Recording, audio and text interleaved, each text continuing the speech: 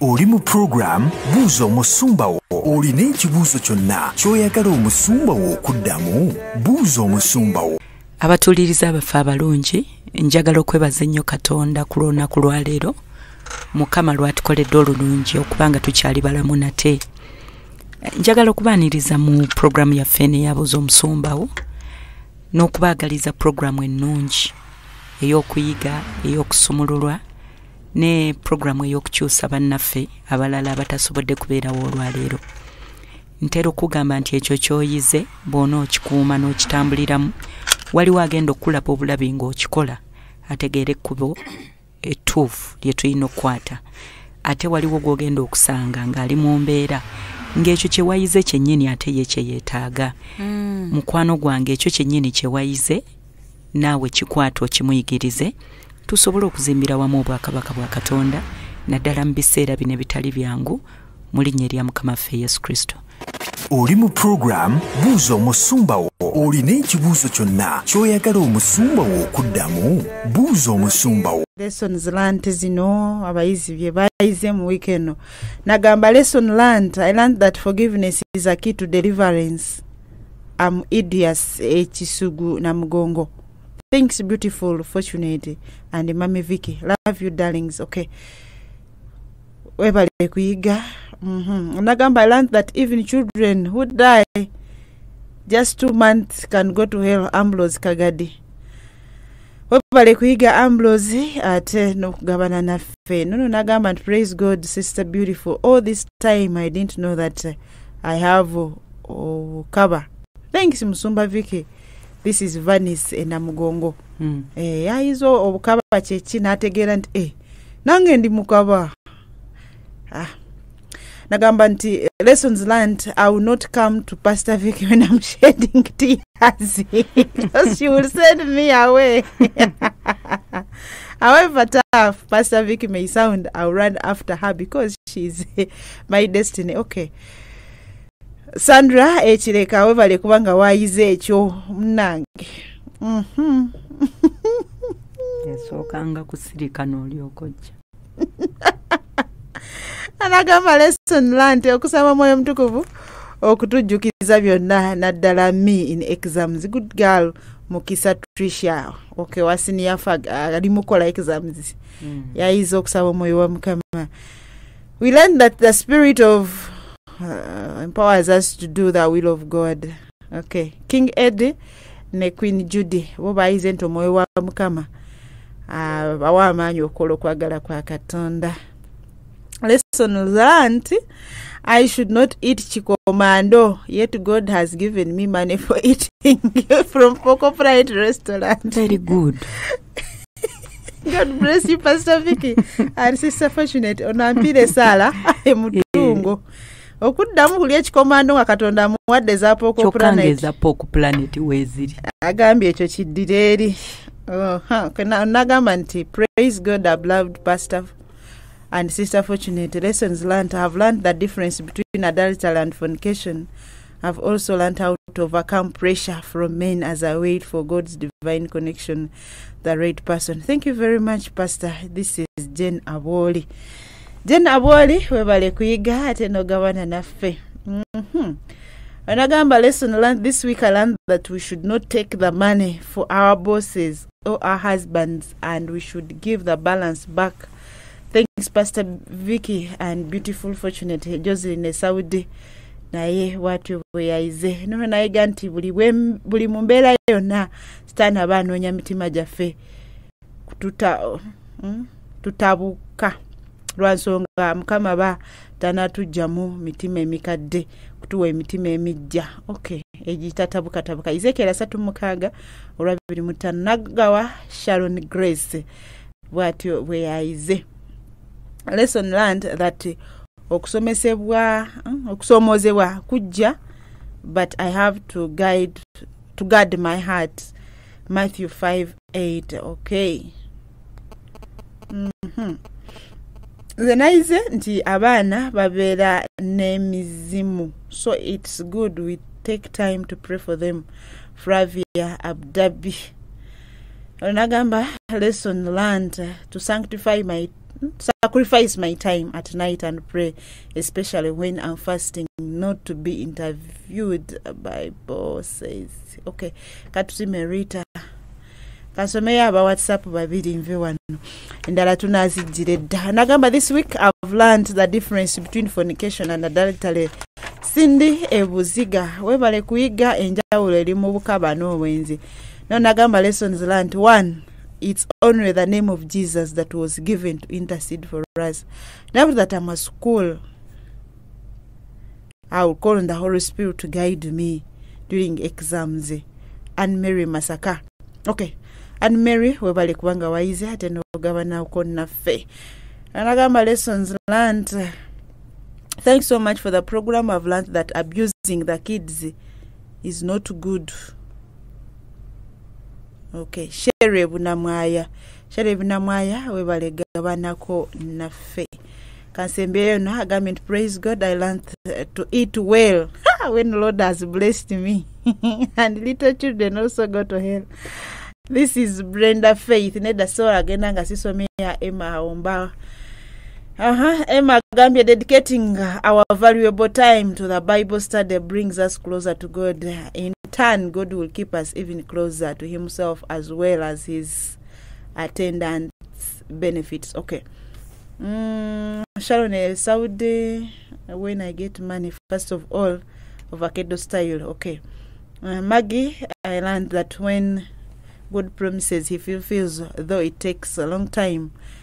Others happen fast. Okay, thank you so much. Shalom, Switzerland. We've learned to pray for our kids. Magistala Entebbe, it's our action and interceding for them that change those who we stay with, not only putting on MCF. Okay. Ono Grace agamba I learned that in salvation no giving up. Ichonange nachize. Tewali kutana kulekula.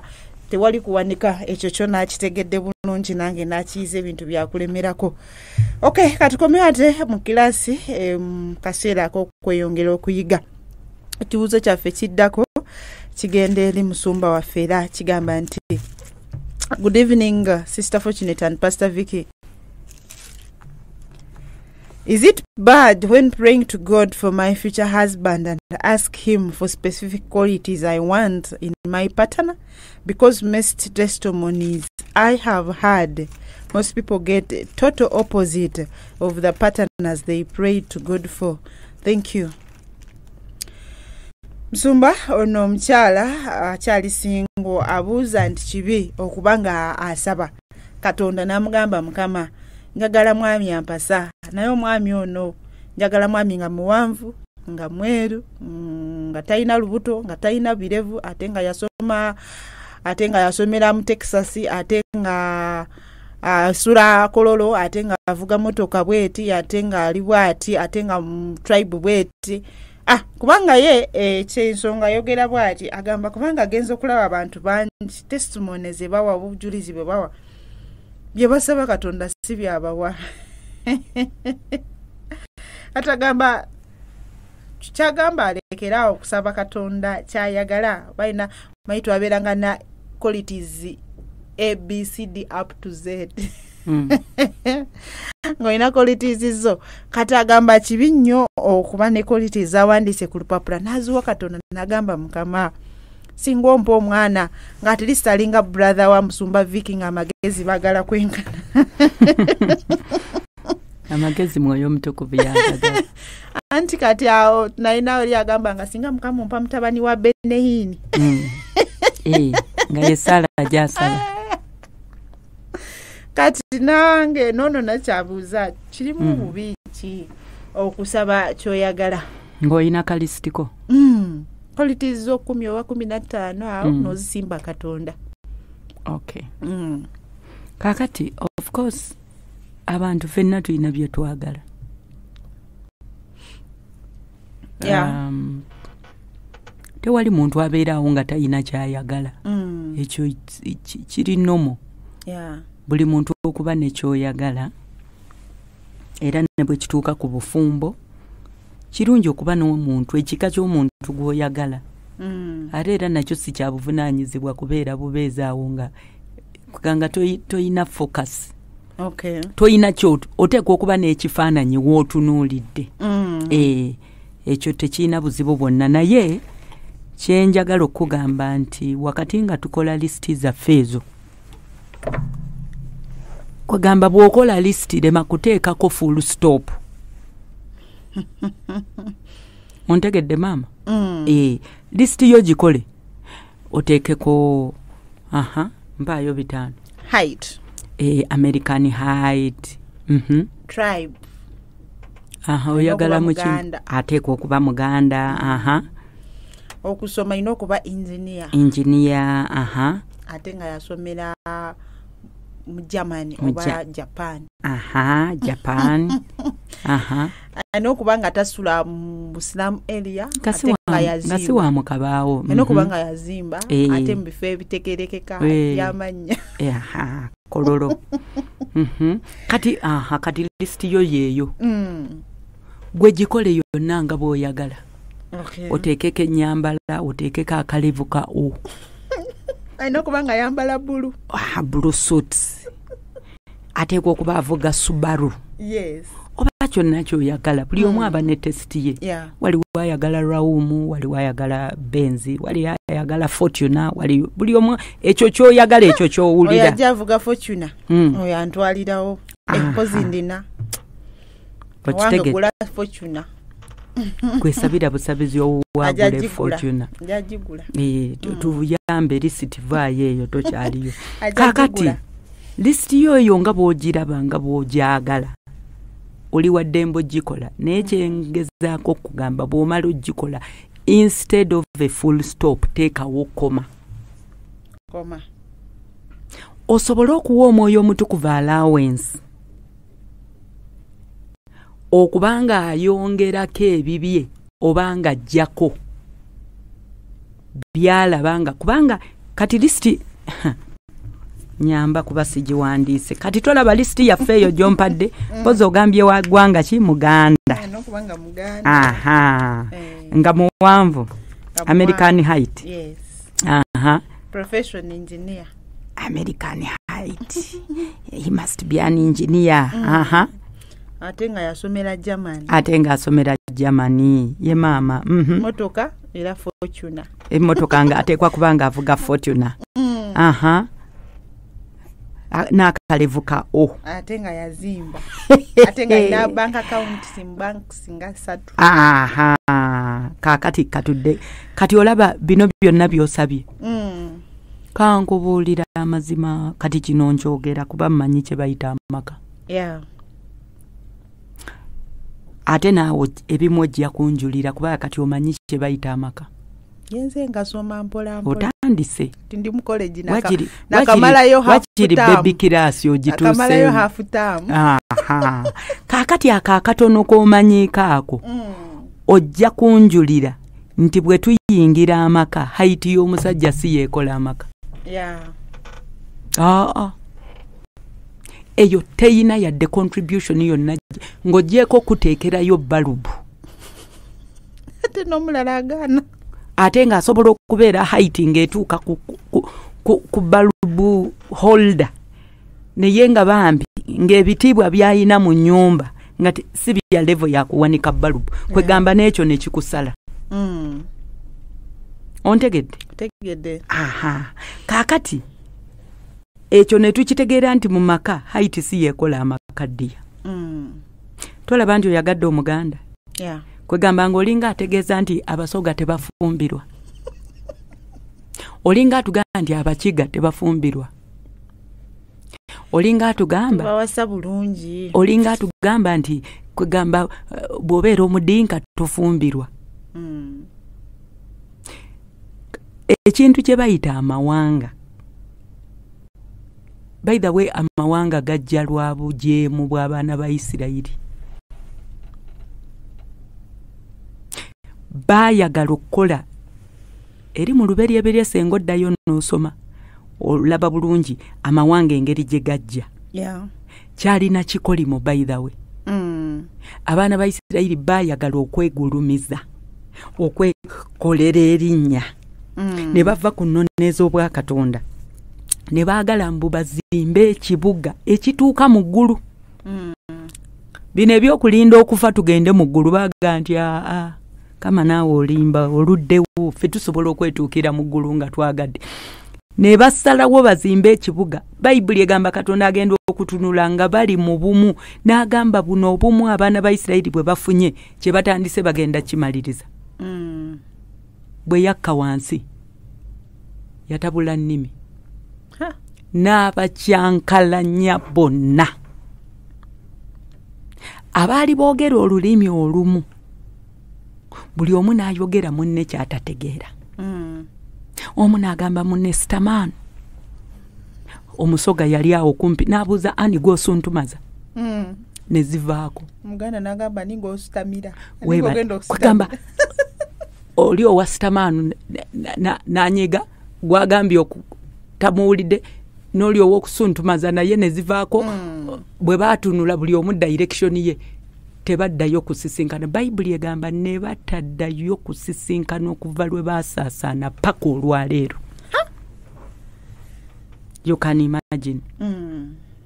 Tribalism is a curse. Era kyevola Bakatonda bw'aba agatta abantu mu bufumbo tagatta mawanga, agatta mitima. Obufumbo Katonda agatta mitima, si mawanga. Ontegedde? Yeah. Kati gwanoonya ow'eggwanga lyo agenda okwogeranga gwe ekyo kitegedde nakyo. Pozi ogambye diguri yaki? Engineering. Olinga aga nti abasawo tebalina kuwasa, abasomesa tebalina kuwasa, abasumba tebalina kuwasa. Sawa izo kunfumita empiso ekiro nga amunyiziza. Kati anti obwo bwe buzibu bwe tuyina. Abasawo baana ba Katonda, abasumba baana ba Katonda, abasuubuzi baana ba Katonda. Afumbirwa omusumba ndeka. Omusumba. Abasumba kwe gatulika ekikolimu. Kale maama, kati gwe ebyo bibyo. Gwe bw'oba toyagala musumba ng'omuntu gwe ebyo bibyo. Naye ffe tunoonya qualities ezigenda okuyamba omwana okuyingira obufumbo bwe. Kati bino mbw ate yasomera Germany. Kati ab'Emakerere bwe basoma engineering ki ekibaawo? Tebakola mirimu n'ebitambula. Linnya. Ogamba beewammwe nti yasomera Germany kyanguwa kiwulikika wali ku mukolo okwanjula nga baga nti abadde yakadde okuva German. Ne best man we yasomera Japan, Canada. Kwegamba binyuma naye ate bwe mutuuka ewaka olujama naye ate terukola maka maama. Olujamani terulina we lukolera maka n'okubeera engineer mu nnyumba tayina yadde n'akamu n'akatono. Tayina. Kubanga kye bayita laavu. Omuntu asiiba mu byuma okumusanga nga ate naye ayina laavu oyo aba Katonda. Obwongo bwe bulala nnyo bintu byakukuba kuba byuma ebyo biki kupima nguudo hakutunuulira n'ayagala okupima kwegamba nti obwongo bwe bwamanyi. Anjira okujja tape measure. Akati abula kujirayo tape measure. Kwegamba ebintu birala nnyo biri tebikwatagana na kimuntu kye yasoma. Hakati atawonze wembadde nkusuubirira okwagala omusumba kubanga yasiiba mu nnyiriri. Love your neighbor as you love yourself. Kwegamba ne bw'aba omutima gwali gwaguba ennyiriri zimukuba ne zimuzza mu layini ne mutambula obulamu ne bweyongerayo love awaka nebeerawo. Sumba tomugambye nti tagenda kubeera mu kusiiba okutagwa naye n'akooya. Ate kusiiba kuti. Ndi mu karumu neeyawudde. Ali mu karumu yeeyawudde. Ndi kaseera yeeyawula. Kaakati ate era ofundako n'ono ate agenda okupima ne teepu measure ewaka naye ng'ate laavu teriiwo. Oba okitegedde? Preach pastor. Kaakati tuyina ebintu by'olabira ddala nga they are so irrelevant omuntu okubibeesinga. Kaakati tayipu y'emmotoka gy'omwagalako senga bukyanga ate takyagiina bw'omala okola otyo onoonoba. Ekyokubiri emmotoka abantu bakeera bukeezi Katonda n'abawa omukisa ne bw'oba omusanze ku laavutu. Kyangu nnyo keera ne bukyanga muli mu fortune nayo gy'oyagala maama. ontegedde kutegedde musomba kati waliwo ebintu bino ebyokumanya whether he has a bank account and so on eyo mukeera bukezi ne mugenda mugiggulawo kati tunoonye ebintu ebiri basic ontegedde so kyekino kyenkugambye kati ekirungi mu byonna nti omwoyo mutukuvu omuntu yenna nga otuusa okufumbirwa abeerawo n'akuyamba kyeva olaba ffe bwe tutuuka okufumbirwa mukama gwe tugamba n'atulondera abantu mwana yayimba oluyimba n'agamba nti mukama yamanyi okukola ki okulonda kati allowance eyo njagala ogindekerewo omwoyo wa mukama akunyambire akuzibula amaaso ago bwedda ge twogerako ag'omwoyo akuleetera omuntu gw'aba aleese oba yasoma oba teyasoma oba mumpi oba muwanvu osobola okusanga omusajja nga mumpi naye ng'alina very long ideas and tall kugamba nga he has tall ideas, he has tall very tall spirit, a very tall spirit. Simanyi ontegeera. Naye nga saizi y'essaati bw'omutunuulira ng'ogigolola wali, you may think naye nga the spirit in him is just too tall and too big. Kati tutegeera ebintu ebikola amaka, omutima gw'omuntu gwe gunyweza amaka, gwe guzimba amaka, era gwe guyimirizaawo amaka. Eno physical body teyina yadde kyekola. Omuntu aba munene bw'ati naye nga tayina kyazimba maka. Omukyala abeera n'akabina nga kanene n'otuuka awaka nga tekayina value. Oba ontegedde entumbwe esobola okuba nga njeru bulungi naye nga awaka teyina yadde kyekola. So tutegeere ebintu ebiyamba. Lisiti yo sikugaana gikola. Ne give lekerawo omwoyo omutukuvu ka space asobola okuba nga asobola okuyingirawo. Ate senga aba ayingiddewo n'aleeta options ze tukirize tuze embracing. Kubanga omwoyo omutukuvu ebibyo byaleeta asooka kukebera biri ku mutima gwa Mukama. Atunuulira obulamu bwo, n'atunuulira olugezigezi lw'oyina, n'atunuulira ebitambo by'ewammwe, n'atunuulira akajanja k'oyina, n'akulondera omuntu agenda okusobola okugumiikiriza paka lw'olisumululwa. Kati ate gwe okyawa bano abakola ki? Mpozi oyagadde ba banka enokuba oyina accounts nga kakati ekyokubanga akola mwani engineer akola mu UNRA oba ebitongole company nene bayi owns it. Engineer omusanga ebitambo naye bimutugire eyo nga bwapima enguudo tamanyi na kyakola. Nojoleka akana akasiiba wano ku byuma Mutundwe wano kama nga akakusongeddeko naga nti akana kangaako kasiiba mu church buli musumba ajja ne kawuliriza bwe kasetinga ebyuma ne bibakiriya nnyo ne ketegereza enjiri yonna ne kayiga okuba ebitambo ne kayiga okuba emizimu gy'abafu ne kayiga okuba eddogo ne kayiga kati Mukama n'atunuulira eddogo erikuliko n'akajanja n'olugezigezi n'ebitambo n'akusiga mu mwana omulenzi oyo ng'akimanyi ojja kuba oli ku mulimu gy'osiiba nga toyina tayimu yonna esaba ng'omwana mulenzi ono akasuka amayinja ku byoto by'ewammwe byonna. N'olyoka ofuna promotion ku mulimu. Sente nga bw'oleeta ng'omwana bw'omwambaza bw'omuliisa nga naye of course Mukama bw'amuwa omukisa. Ate ani akugambye nti ababeera ku byuma tebalaba mukisa? Balaba omukisa. Era nabo omukisa tusobola kuweereza Mukama n'oviiramu awo. Ontegedde. Kati ekyokubiri omwana omulenzi oyo ng'ajjudde omwoyo. Embala ey'obwakatonda yonna ng'ejjudde asiiba mu kyaki. Enjiri n'agiwulira, ono n'avaawo omulala najja, ono n'avaawo omulala najja, ono n'avaawo omulala najja. Oba okitegedde. Asiiba aweereza Mukama. Kaakati oyo n'omujerega. Naye nga Katonda okusinziira ku byalaba ng'oyo yagenda okugumiikiriza. Paka lwe mulituuka okuyingira eggulu. Gwe n'omugaana. Onoonya ab'amasuuti aga bbulu. Waliwo anangambye aba 6 pack oba bafaanana batya Musumba wali obalabyeko. Banoonya 6 pack baveeko abo. Ate abo bo bakapya ku jeeni badde sikamanyi. Kaakati ekikulu tomanyi nti asobola okubeera 6 pack kungulu naye ng'ensi ey'omwoyo tayinaayo paaka n'emu. kubanga nze ndowooza nti wandibadde onoonya spiritual six pack kubanga eyo ate ekola nnyo, eyo ayimirira buyimiriza emizimu gyonna ne gikola ki, negidduka nga tannaba kugiboogolera, nga tannaba nakwogera kigambo kyonna, ne gitegeera nti oyo ye six pack ayingiddewo. Kati oli ku physical six pack. Okay. Oba okitegedde. Anyway, nze nkugambye point eri emu gye njagala okwatewaawo, allow the Holy Spirit munteekerewo kakoma omukkiriza ayingirewo ne options ze. Bw'ayingira waliwo ezaffe ezimu ezigenda okuzikira. Bw'ayingira waliwo ezimu ze tutateese ku lisiti naye ng'ate yagenda kujja nazo. Bw'ayingirawo waliwo zagenda okujja nazo naye nga ku lisiti nga tulina okudiritingako ebimu. Ontegedde? Kyekyo. Okay. Banange tukitegedde bulungi, ebintu ebyo tujja kuteekako lisiti zaffe tujja zikola, naye ate tugenda kukola ki?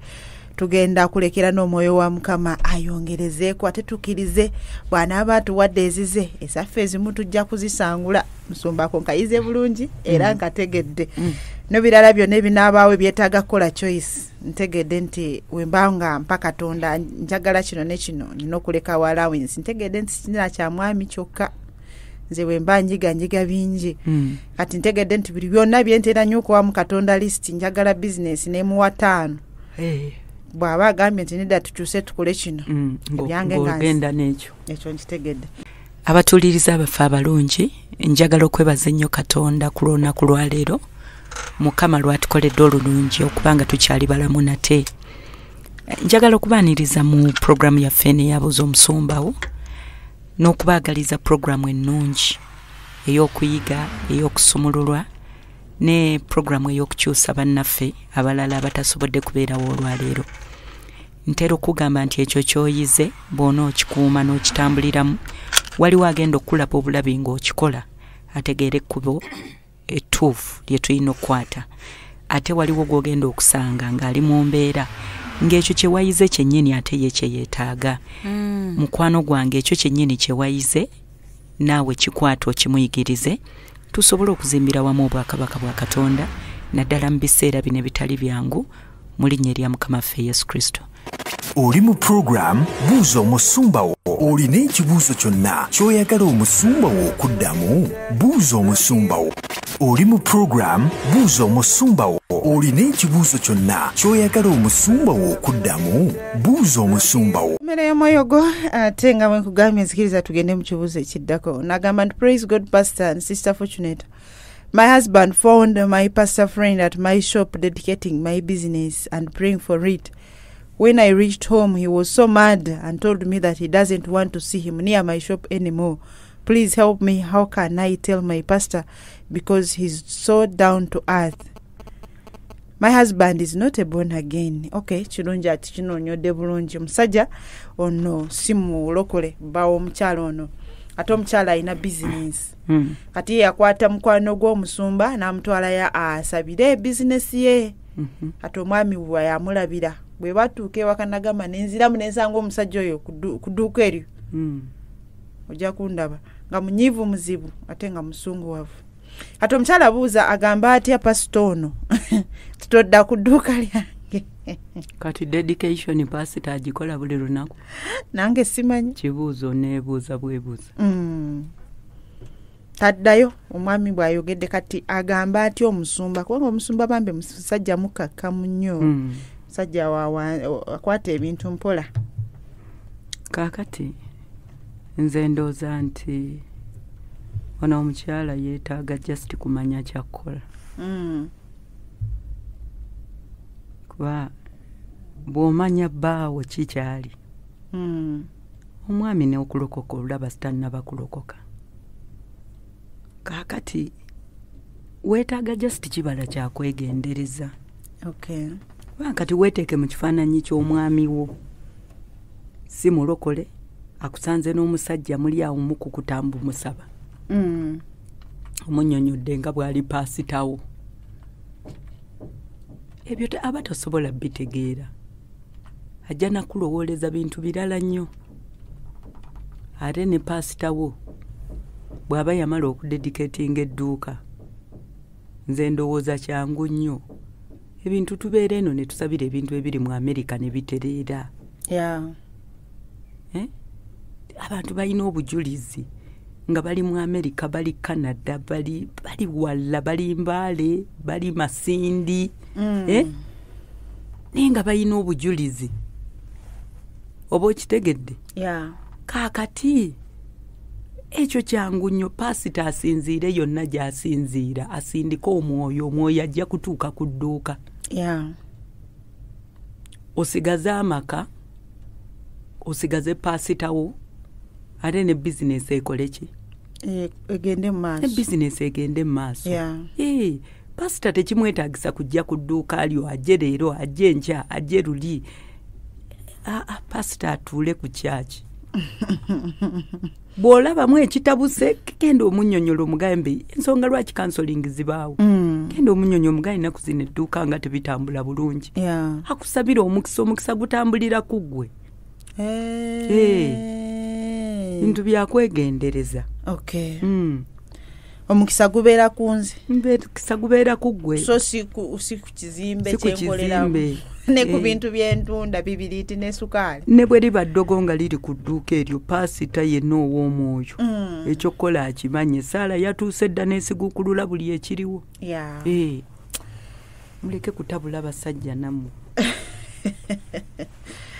Alemu okunyiiza abasajja. Kunyiiza abasajja ba bwereere. Sajja akomawo akooye sente ziganye, ate asanga pasita mu dduuka akutamye bw'ati. Akuteeseeko omukono. Ali mu kuwongayo dduuka. Kwegamba. N'atabitegeera. Ate pasita atambudde yekka. Tazze nti obazze n'omukyalo omulala. Kwega musajja mumulekera ebirowoozo. Tweyanze Musumba, tweyanzege. Siroza ntugenda kusuuka waawo. Kubanga akaseera ndaba tulinayo katono. Wekigambo ekisembayo tugende mu overnight. Kale neeyanziza olw'omukisa gw'ompadde maama. Neebaza nnyo Mukama ku lunaku olwaleero, ku lwa wiiki yonna. Njagala okubeebaza okubanga musobodde okubeera naffe okuva Monday okutuuka olwaleero olwa Friday. Nzikiriza Omwoyo Omutukuvu alina kyayongedde ku bulamu bwo. Ekyo ky'okutte ky'oba onyweza kya muwendo nnyo, tokisuula. Embeera ne bwegolokoka tosuula ky'oyina. Kijja kubaako wekikuyisa, ojja kuba muwanguzi n'okukirawo mu linnya lya Mukama waffe Yesu. Nsaba gwali eyo ng'obadde tolokokanga oddemu ebigambo bino wamu nange. Ebiseera byaffe biweddeyo bassebo ne bannyabo. Tukkiriza obulamu tubuteeke mu inshuwarensi ya Yesu.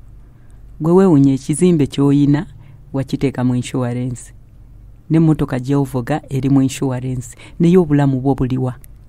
Lwaki nabo olwaleero tobuyingiza mu inshuwarensi ya Yesu? Otambule nga buli kikyo kiri inshuwad. Gamba nti ayi Yesu, olwaleero nkwebaza nnyo olw'obulamu bw'ompadde n'olw'ebigambo bye mpulidde. Nsazeewo okwatula Yesu Kristo obeera omulokozi wange. Nsonyiwa obutali butuukirivu bwonna bwe nkoze. Sangula erinnya lyange erya Victoria Kintu mu kitabo eky'okufa, oliwandiike mu kitabo eky'obulamu. Olwaleero njatula nti Yesu Kristo gwe mulokozi wange. Amiina. Ebigambo by'oyatudde omaze okufuuka omulokole era omaze okufuuka omwana wa Katonda. Nsabye omukono gwa Mukama ogutayimpa wadde n'okuyinza ne gutayinza kulokola gukwawule ku buli maanyi gonna agabadde galondoola obulamu bwo. Emyoyo gyonna egy'ebika, amalogo, kulemererwa, kufiirizibwa, endwadde, obwavu, byonna omukono gwa Mukama gubizitoowerere. Oteebwe era obeere wa ddembe. Omusaayi gwa Yesu gukununule yonna gye bali basibira obulamu bwo. Omwoyo Omutukuvu akunywegere, akuwambaatire, akuluŋŋamye, kuwa amagezi, okumanya, okutegeera. Ensigo ey'okutya Katonda enywezebwe mu bulamu bwo. Oweese Katonda ekitiibwa ku nsi ate ne mu ggulu oyingire. Mu linnya lya Mukama waffe Yesu Kristo nsabye. Mukama abawe nnyo omukisa. Tubaagaliza wiikendi ennungi paka Monday mubeere bulungi. Okay.